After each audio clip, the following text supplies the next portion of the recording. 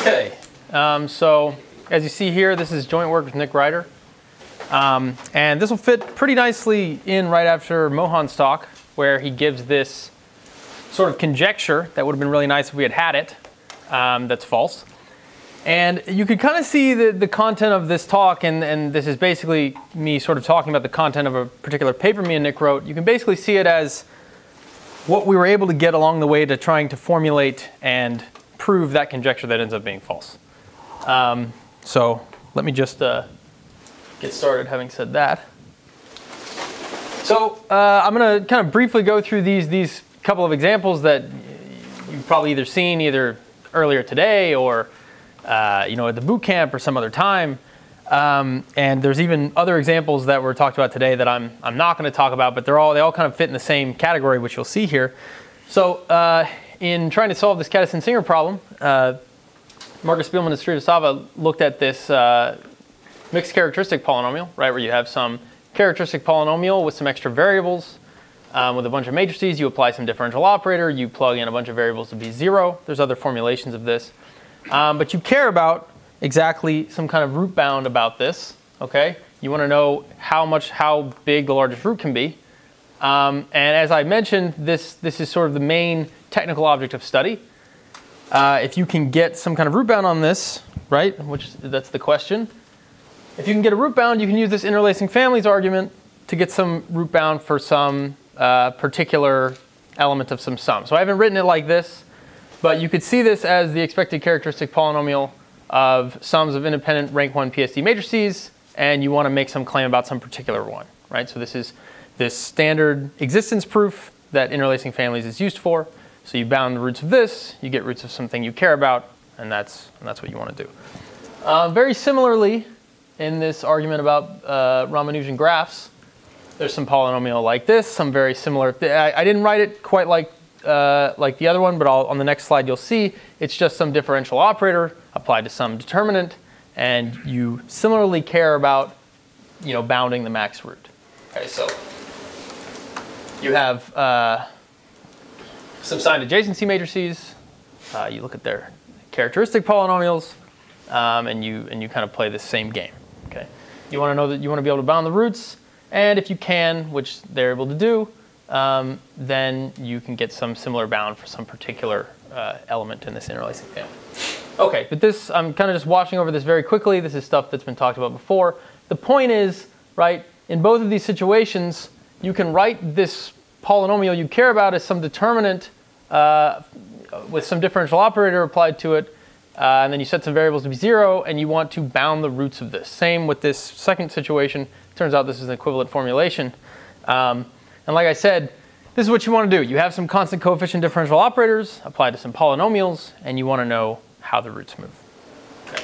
So what this talk then is going to be about is it's going to kind of move away from these specific applications, and it's going to ask how can we solve this question in general for particular classes of polynomials, and in particular, we're going to be looking at real stable polynomials.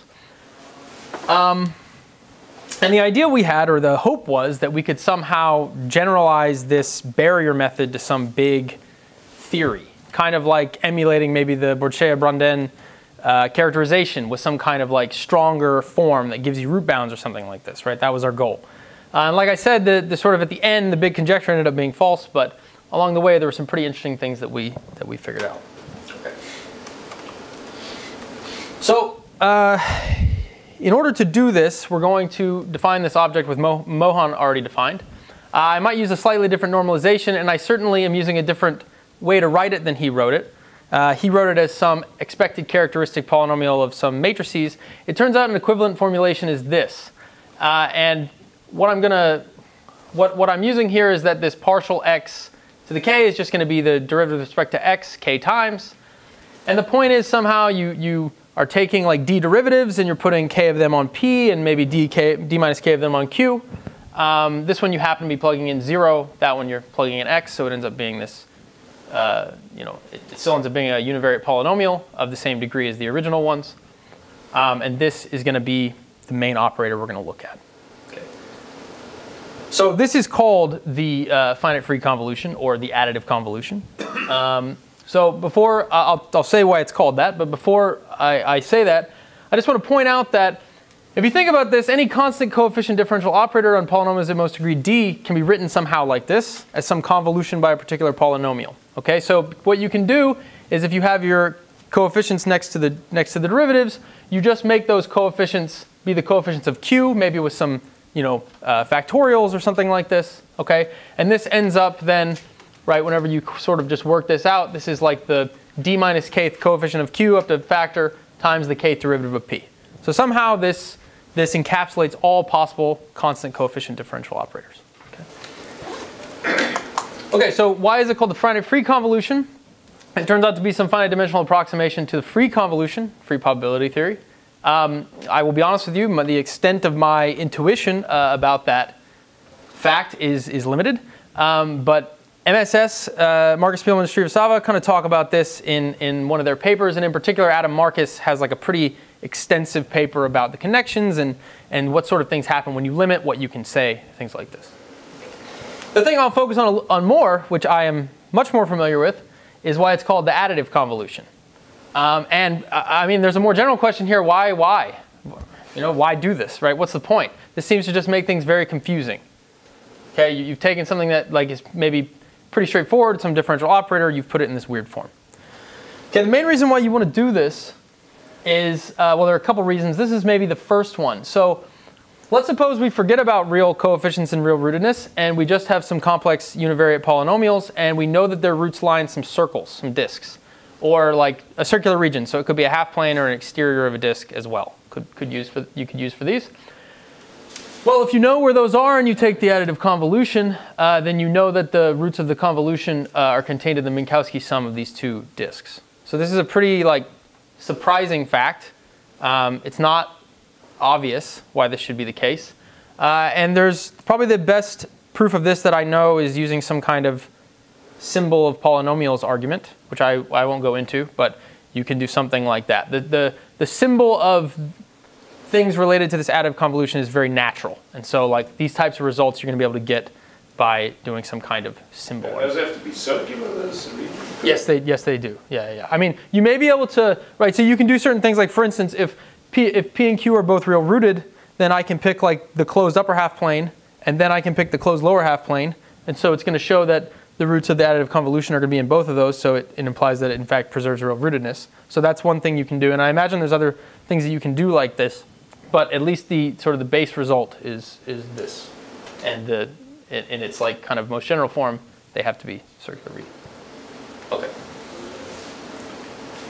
And this is the formulation that Mohan gave in the previous talk, which I think he used the unitary group, but I'm assuming maybe they're real symmetric. I think orthogonal is good enough, but there's actually a number of groups that you can put there that you can symmetrize over.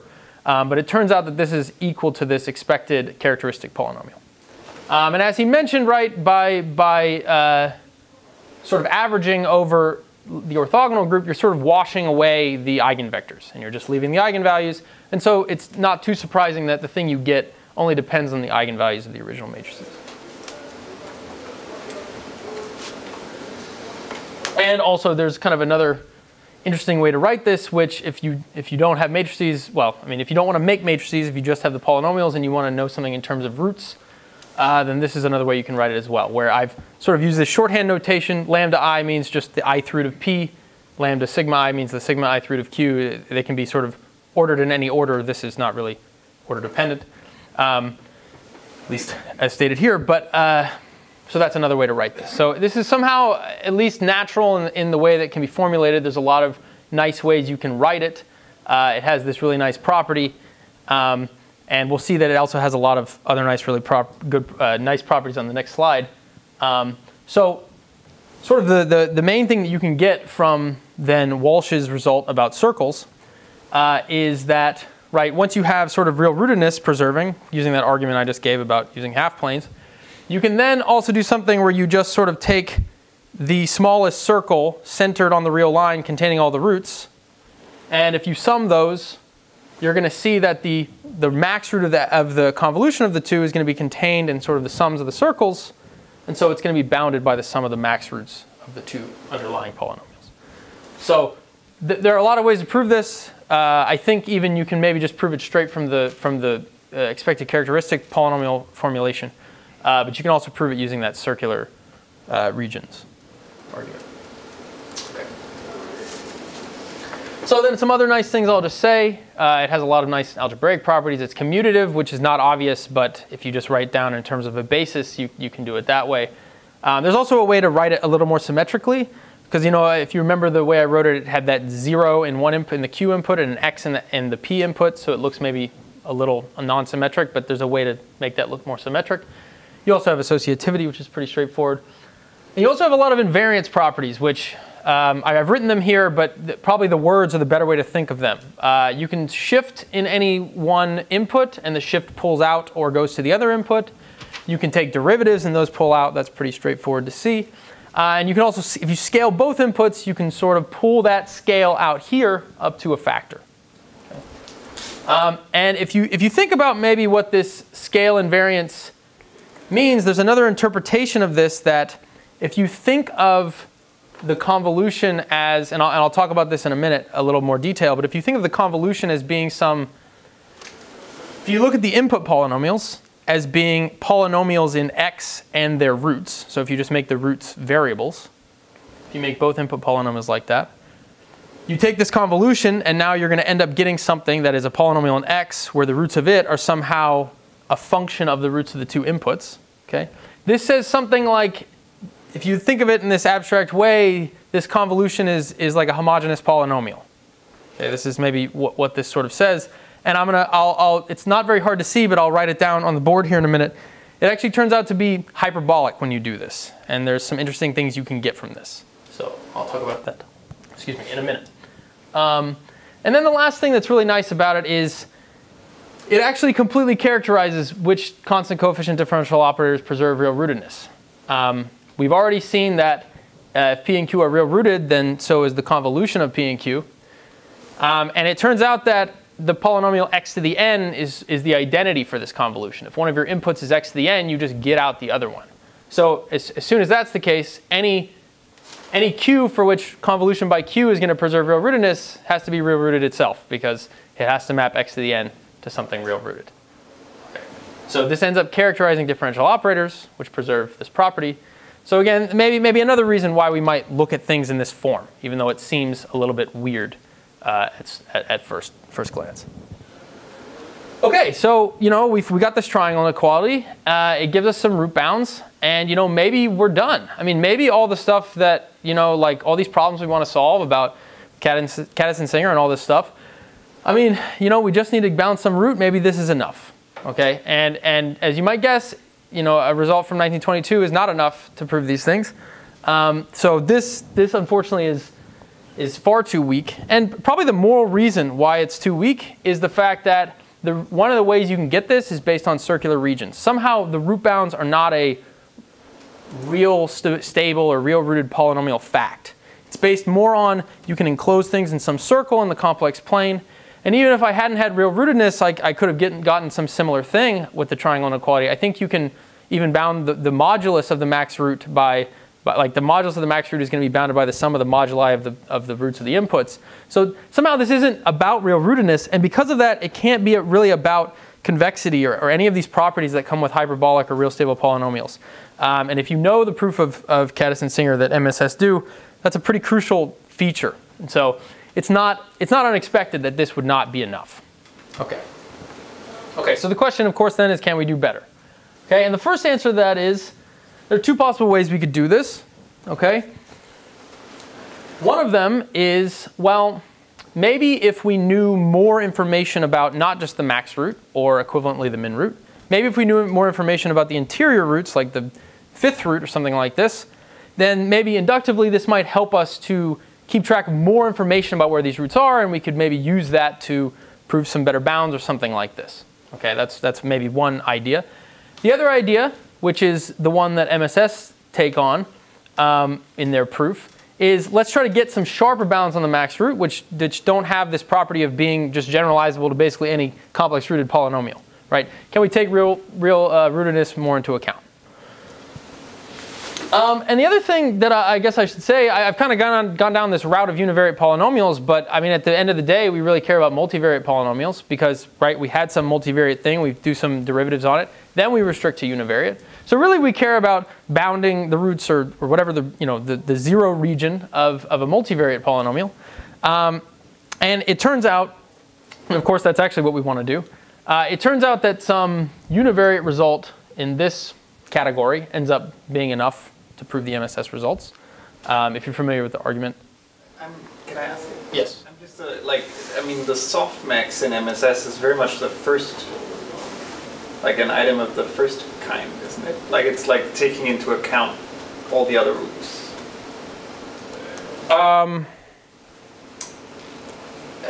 But I would still see it as, and maybe I'm not thinking about what you're talking about, I would still see it as something that is, at the end of the day, attempting to bound the max root. It may be taking into account more roots, of course, right? That's how you're going to get sharper bounds here. But at the end of the day, their bound is still like on the max root of something, right? So maybe that's all I'm trying to say. Maybe we can also get bounds on not just the max root.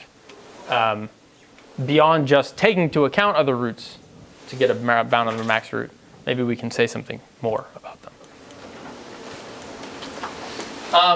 And then for multivariate, like I said, I mean, this was kind of our big goal, right? We kind of studied all the univariate stuff, hoping that we could then find a really good way to generalize it to multivariate polynomials, which is what we really care about.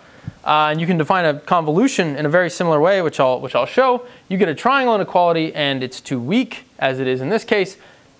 But when we get there, I'll kind of talk about what we can do, right? Okay, what did we try? What failed? What might still be true? Things like this. Okay.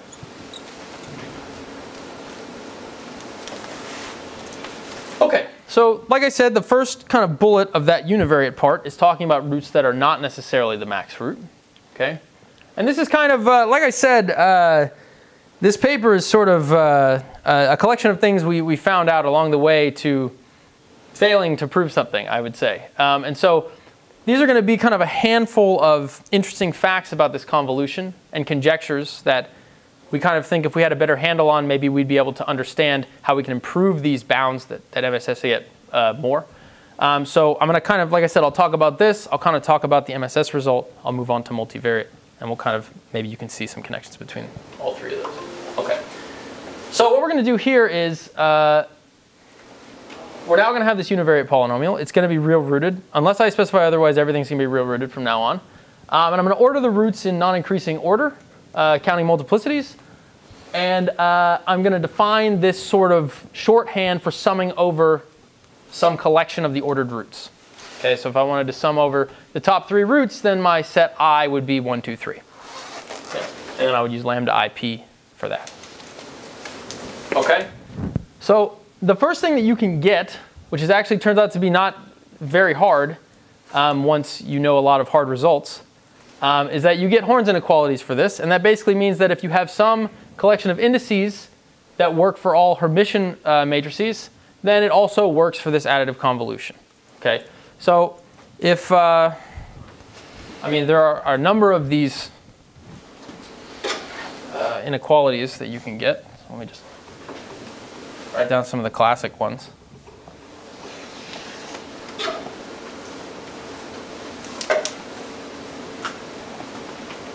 So the ones I'm most familiar with, though again there are many, are first of all, well, let me just, in fact, I think it's written at the bottom of this. I'll just put this up there for. Jonathan, yes. can you get this from Dubrovin or Vinnick of Helton? Yes, that's exactly how. I mean, yeah. I don't know if you were the first one to do it to basically get the root bounds for hyperbolics. Yeah. But as soon as you have it for hyperbolics, I'll show. I mean, all you have to show is that this is like a hyperbolic polynomial, and then you're done. Yeah. Okay, so some examples of this. So, for instance, one of them is just, which I've already written, I equals j equals k equals just the set consisting of the number 1. So that's just the triangle inequality. Okay. But it turns out that you can also do I equals j equals k equals 1 up to some k.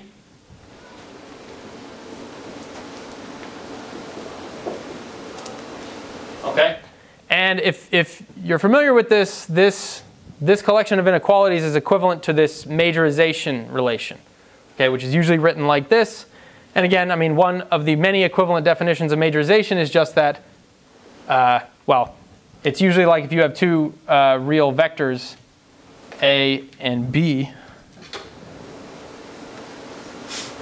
We're going to use this notation. A sort of precedes B if sum I equals 1 to k, AI is less than or equal to sum I equals 1 to k, BI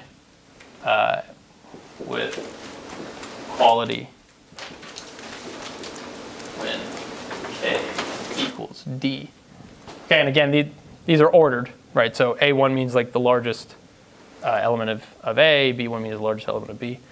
But you can see then how this is exactly what you get in this situation. Over here you have the roots of the convolution, and over here you sort of have the ordered roots of each of the polynomials summed together. So you get some kind of majorization relation like this. It turns out, and I'm not going to be able to talk about why you get this, but it's actually a corollary of this fact and just a little bit of computation. You also get something of the form this if lambda of P is majorized by lambda of Q. So if the roots of P have this property compared to the roots of Q, then you can actually convolve by R and it preserves this property. Okay. This is actually a corollary of a result of Borchet and Brandin, which, you know, many things are in this field.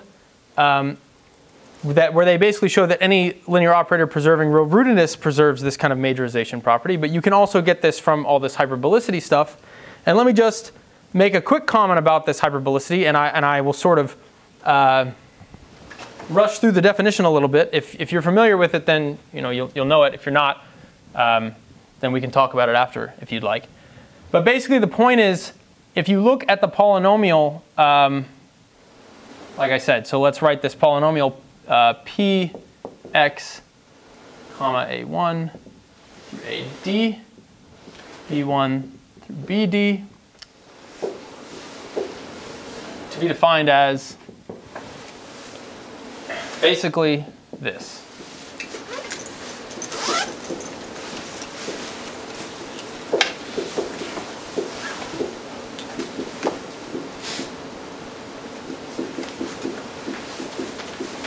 Okay, so essentially I write down the roots as these variables that I'm inputting, and then I sort of take this convolution just in terms of x. Okay, and so out of this I'm going to get some degree D polynomial in x, where the coefficients depend on the AIs and the BIs. And if you remember from, let's see if I can find this again. If you remember from this formulation, this actually demonstrates that this will actually be a polynomial in all the AIs, X's, and B's, right? This just says you're looking at AI is maybe the ith root of P over here, or sorry, BI is the ith root of P, and AI is the ith root of Q. You're just going to do some sum over some product of things like this, and you're going to get some polynomial in X, AI, BI. And the point is that at the end of the day, saying that this is, so it turns out that this is hyperbolic with respect to the vector 1 and then a bunch of zeros. And roughly speaking, what this means is, right, or for those of you that are familiar with hyperbolicity, this follows essentially from the fact that this preserves row rootedness. Okay, that's just basically what happens. Okay. And like I said, I'm just going to leave it at this. If you're interested in what this statement means and you don't know about hyperbolicity, you can ask the question at the end and I can talk a little bit more about it. But for those of you that do know what it means, this is then precisely what allows you to get this fact. Because essentially, the way you should think about hyperbolic polynomials is sort of generalizing the relation of a matrix to its characteristic polynomial, to its eigenvalues. Okay.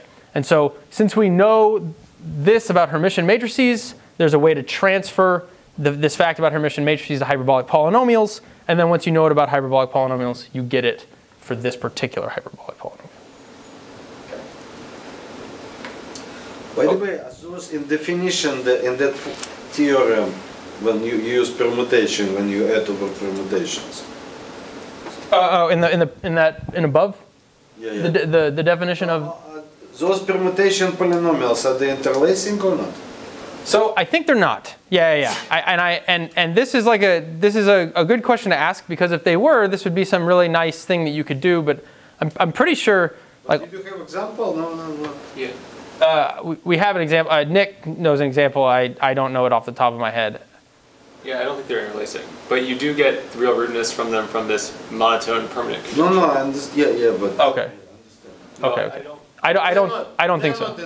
I don't think so. No. Yeah. No. I also don't know of any way to make an interlacing family out of them. Like maybe generating with swaps or something. Yeah, we tried with swaps. I think I don't even think that worked. So I don't think so. Good idea, though. I don't know. Okay. So this is what we were able to get with interior roots. Once you sort of see this is not that not a big deal. I mean, it just basically follows as a corollary from a big theorem. But this, along with this extra fact, is what sort of enabled us to do the next thing, which is to generalize the MSS result about the max root to something more general. And Mohan even touched on this already. So let's just move on to that. Okay, so like I said, we were going to talk about what can we do about interior roots. Maybe we can get something better there. And we were, like I said, all this stuff is something better. It might have even been known. I'm not really sure. I couldn't find it explicitly stated anywhere. But in any case, this is not hard to prove once you sort of see the pieces. The thing that maybe is hard to prove, even if you have the pieces, is this. And this is what MSS sort of is at the heart of their kind of barrier argument in determining how far the barrier can move under certain operations. Okay? And the point is, this is some kind of like tweaked triangle inequality. Okay? So instead of measuring the max root of the convolution of the two things, you're measuring some sort of like, perturbed, maybe, polynomial, and then you're sort of measuring the max root there. And the point is, you get something, right, if you maybe perturb in the right way, you can get something maybe a lot stronger, because this d alpha makes this bound sort of a lot stronger than just the triangle inequality. Of course, right now you've got these u alphas everywhere, and we've got to sort of figure out, how are we going to deal with this? We have some better bound, but maybe we can't really make use of it. But it turns out to be actually work quite well. And in fact, I'll just make a quick aside here about this barrier method, right? The barrier method has to do with trying to bound things of this form. So you're looking at something like dxp over p, and maybe you want to say that at alpha it is, make sure I do this right. You want to say that this is greater than or equal to some, like 1 over alpha, let's say that. Okay. If you rewrite this, what it ends up being is just, or maybe it's the other way. Am I doing this wrong? Anyway, maybe it's, I think it's actually this. Right, this ends up, and let's say alpha is some input that's sort of larger than all the roots of the polynomial p. So if you write down some form like this, which is some bound on this potential function that they use for the barrier argument, if you rearrange it, you just get that p minus alpha dx p evaluated at a is greater than or equal to 0. Okay, so some claim about the barrier function is equivalent to saying something about u alpha applied to p. Okay, so that's sort of how you can take statements like this and convert them to say something about the barrier. Okay. So like I said, once you have something like this, you get this tighter root bound. And the way you sort of make this work is then you have this free parameter alpha that you then can use to maybe get some optimal bound for your purposes. Again, reiterating this fact, with the triangle inequality, you get some sort of universal bound, right? If you have some p that you care about and you're hitting it with some q as a differential operator, you sort of get the worst case bound, right? You even get the worst case bound if q had complex roots and wasn't actually a real stability preserver. You're getting this sort of worst case bound on what happens. Here, you have this extra parameter that you can use to kind of adjust to get just the right bound you want given the Q you have. Okay, I'm not going to talk about exactly how you might do that in practice, but it ends up being that this result is sort of, just from that and kind of this conceptual argument I'm giving, ends up being an important way to generalize the triangle inequality. And also, it should be known that the proof of this and this type of bound is very specific to real-rooted polynomials. There's not really anything you can do in terms of complex roots that's anywhere near this. Okay, so it somehow more fully takes into account the fact that we have all real roots. The question then that's fairly natural at this point, if you're looking to generalize this rather than use it for some specific result, is, well, this is just another differential operator. We already said that additive convolution, characterizes such operators, and in particular, this is a stability preserver, so there should be some convolution by some real-rooted polynomial. And again, I think Mohan mentioned this, and it is.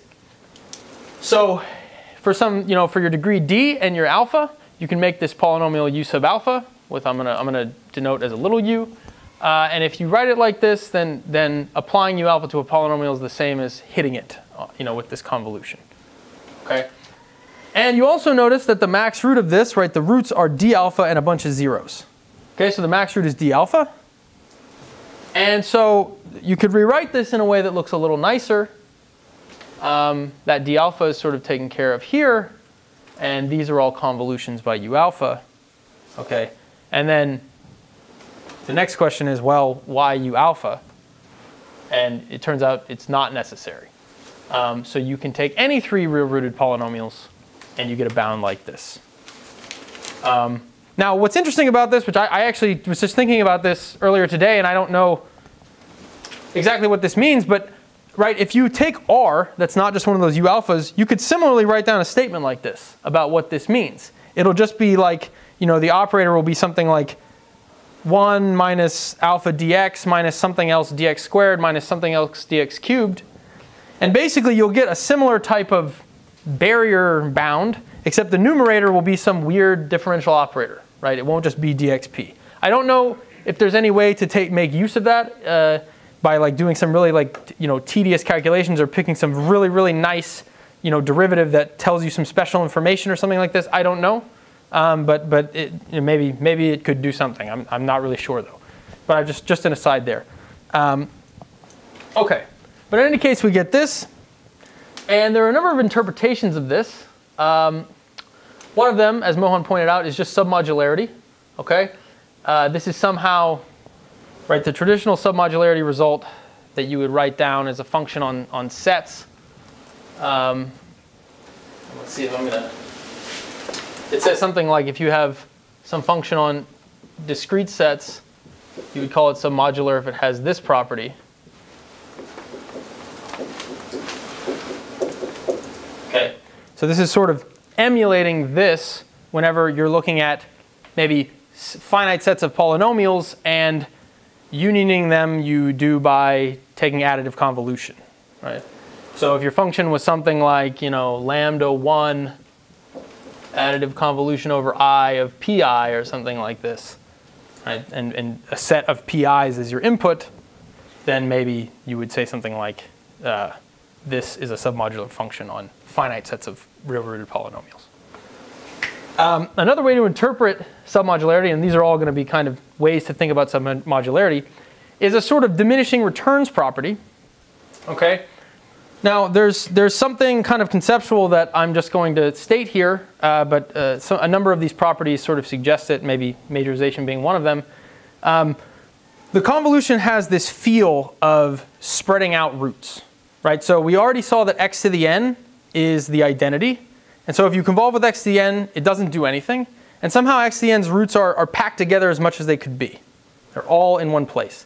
As soon as you start to spread out the roots of x to the n and convolve by that, it spreads out the roots of the output more and more. So you want to think of convolving by a real-rooted polynomial, again, when the input's real-rooted, as spreading out the roots. Okay? And so what you can think then of this saying, this is just me rearranging this, is that if you start with some polynomial r, and you compare the difference in the max root between convolving with p and not, Okay, that's some quantity. If instead, before I convolve by p, I first convolve by q, so I spread the roots out of r more, then somehow further convolving by p or not, the difference is less. So somehow the more spread out the roots are, the less convolving by a polynomial p spreads the roots out further. Okay, and this, again, this is just, if you're familiar with submodularity, this is just another interpretation of it in general. But again, this is maybe more intuition for what these operators are doing to roots, and in turn, what all differential operators are doing to roots. Yes? Are you just saying the statement for the max root or all? Just for the max root, yes, that's correct. But to be fair, I guess then, right, so you get it for the max root by doing some negations, you get it for the min root, so it's really more like the bands are, I don't mean like somehow how clumped together they are, I just mean like the minimum band that contains all the roots, something like this. And it's not true for single interior roots. Yeah, if you just pick like the third root or something like that, you're not going to get this type of statement. And again, this is just maybe me saying in words what I just said about this diminishing returns. I wanted to say it multiple times because it took me a while to really internalize what was going on. And even, you know, by my long-winded description, maybe I still have some more, you know, learning to do. But anyway, so these are a bunch of different ways to say the same sort of thing. Okay. And there's another way you can kind of think about this, which I'm not going to say much about it, but when I was originally looking around at properties like this, I sort of stumbled upon this like notion of a polymatroid, which now is very kind of around because of the relations to completely log concave, strongly log concave, Lorentzian polynomials, whatever word you want to use. And the way you can see this is you use this sort of function, but you restrict yourself to polynomials whose roots sum to 0. And when you do this, you get not only this property, the submodularity property, you also get that as the sets increase, so the sets of polynomials you're convolving, the max root increases. And so you need this extra like, you know, like increasing property of this function. And then you get this sort of, like I said, non-discrete polymatroid. So people who know of this sort of thing, if you're interested in this or have comments or questions, I would like to talk about it. I'm just sort of saying this into the air in case people find it interesting. Okay. Okay. So, okay. So with that, then we have a bunch of conjectures, which I'll quickly state. Basically related to generalizing this thing right here, okay? Right, we had a triangle inequality. We were able to get Horn's inequalities. Now we have this like better triangle inequality, whatever you want to call it. Can we do something similar with Horn's inequalities, okay? So if you have, right, these ij and k, which has this property that all Hermitian matrices have this sort of triangle inequality for those indices, can you also get this? Okay, and the first thing I'll note about this is the only thing that's sort of not obvious to write down here is whether or not this should be I or something different. And in fact, we have some maybe more tedious conjectures about how exactly what you can change this I to. But if you think about this, there's no way that this one, and this one can be anything except something that comes from a Horn's inequality. Because what I could do is just let R be the identity for the additive convolution. This becomes a 0, the R goes away, the R goes away, the R goes away, and you're just left with Horn's inequalities. So definitely the first and the last two have to be something that comes from a Horn's triple. That second one I'm not sure. This is the conjecture we have. We tested it extensively, you know, as high degree as we could, and we couldn't find a counterexample. But that said, the proof of the previous thing for the max root is very dependent upon the fact that we are only looking at the max root. And we have really no idea how to generalize this. I will make one comment. It probably can't follow from hyperbolicity, okay? Or at least if it does follow from hyperbolicity, it's some special technique that I would like to see, basically because of this problem. So even the thing we know to be true is not just as is true for matrices. And again, for hyperbolic polynomials, the intuition is, you know, if it's going to work through hyperbolicity, it better work for matrices. And so since this doesn't just as is work for matrices, if hyperbolicity is going to help you, it's going to have to be in some interesting way. Maybe, you know, the fact that we have a lot of symmetry here, right? Somehow I can permute all the A's or all the B's and it doesn't change. So maybe some symmetry properties will help you out. I don't know. I don't know. But in any case, just a comment there. Okay. Can you prove that your main inequality, which you have a proof? This? Yeah. Can you prove it by induction in the degree? Is it how you prove it? By differentiation, by factoring each of them. There is some induction you can do, and the original proof of MSS does some induction where they sort of take two roots and kind of pinch them together, and then like induct, I think, on the multiplicity like of the root there or something like this.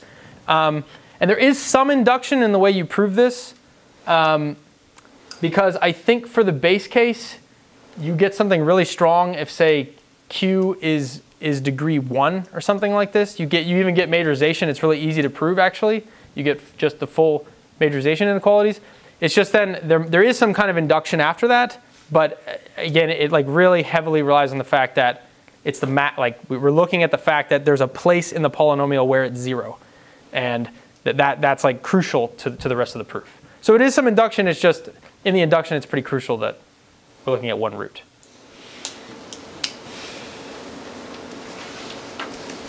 Okay, so I only have maybe a couple minutes, so I'll kind of talk about this quickly. It's the most unfortunate part of the talk because it's the thing we really wanted and it ended up being false, but I guess that's the way it is. So I'll quickly just mention this. So this is what turns out to be the natural multivariate generalization. I'll quickly tell you what I mean by this. So lambda here is now a vector of positive integers. X is a vector of variables, okay? And this is somehow the degree vector for each variable. So we're looking at things that are not like homogeneous or anything like that. They just have a max degree in each variable, okay? And now instead of D being the sort of convolution parameter, we have lambda, which means now that I'm going to sum over all possible non-negative integer vectors that are in between, that are entry-wise in between 0 and lambda. And I'm going to do those derivatives on P. So if it's, if it was 2, 1, 0, I would do 2 x1 derivatives, 1 x2 derivative, no x3 derivatives. And then I'll just do the rest of the derivatives on Q. And 1 over lambda factorial, just a constant, it means 1 over product of lambda I factorial.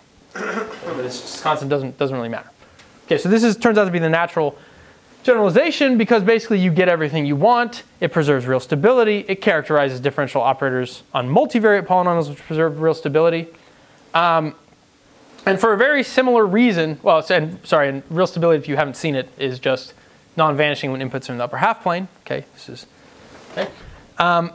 And for very similar reasons to the other case, you get some kind of triangle inequality, which I'll talk about now. So, and I maybe have like 2 minutes, so I'll quickly do this. This is this idea of points above the roots. The point is there aren't really roots of multivariate polynomials, so instead you define kind of this convex set that's larger than any real root. And you talk about set relations between those sets for different polynomials. Okay? And in particular, you get something like this, which this inequality sort of, the sign goes the other way, but this is exactly what you would expect in the triangle inequality. In the case of univariate, right, this means that like the interval from the max root of this to infinity contains the sum of the intervals from the max root of these to infinity, which means that the sum of the max roots of these has to be larger than the max root of this. And we have this conjecture, which I think I discussed with Mohan.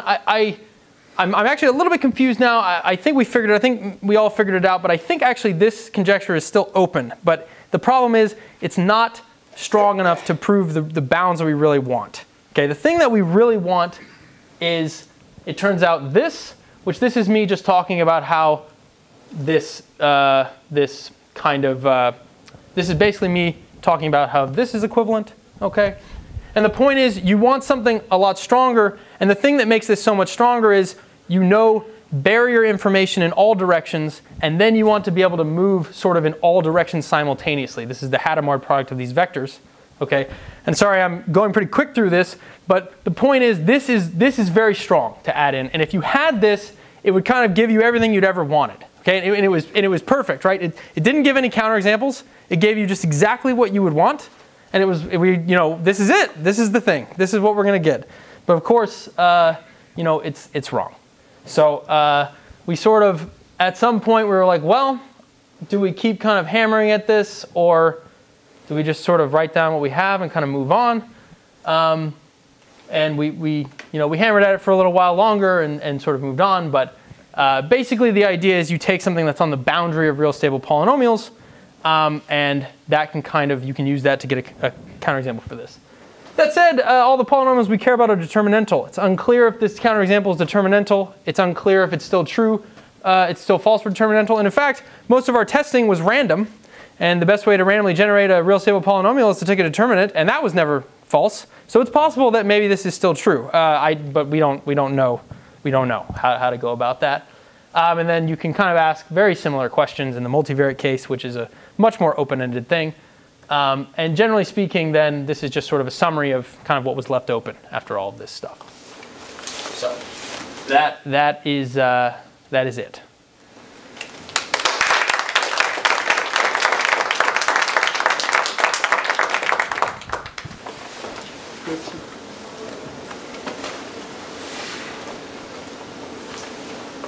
Yeah.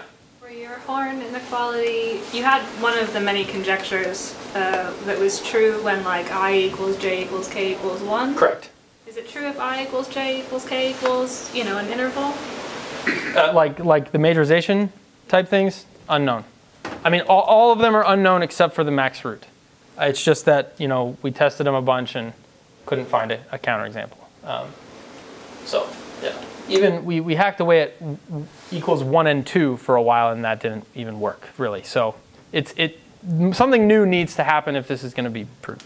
Yeah, there's only one way to prove the original result that we're aware of, and as John was referencing, it verifies max root by just testing zeroness at one point, or proving zeroness at one point.